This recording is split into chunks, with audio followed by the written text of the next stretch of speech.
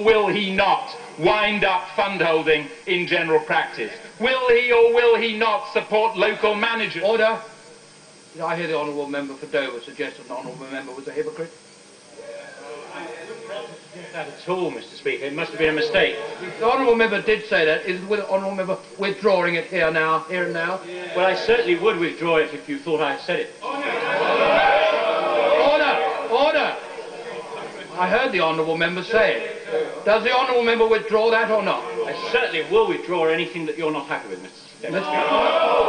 Order! Does the honourable member withdraw the words that I heard him say, that the honourable member, the leader of the order, that the leader of the opposition was a hypocrite?